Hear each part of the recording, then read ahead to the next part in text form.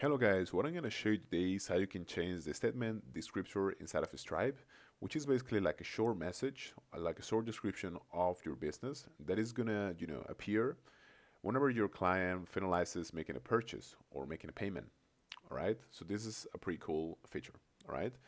I'm not going to be able to show you exactly how to do this because I don't have a business, in this account exactly. Okay. But I'm going to show you how you can set it up. All right. So you want to go to settings, you want to click on settings, and then you want to go to business, okay?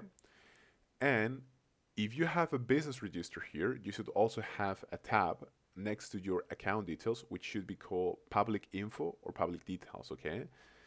I don't have one because I don't have a business with this account, but if you want to register one, you can just go to business detail and you can add your business information here, okay? Now, after you complete this process here, okay, let's actually go back for a little bit just to show you.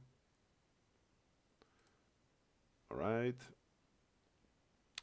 After you complete doing this and it gets verified, let's go to settings again, business, and you should have here, a public info or a public, details section, okay?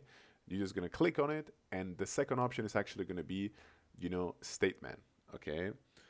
So this is what you can actually change, and you should add something like a very short, catchy sentence, or even like a normal word that kinda, you know, uh, uniquely can identify your business.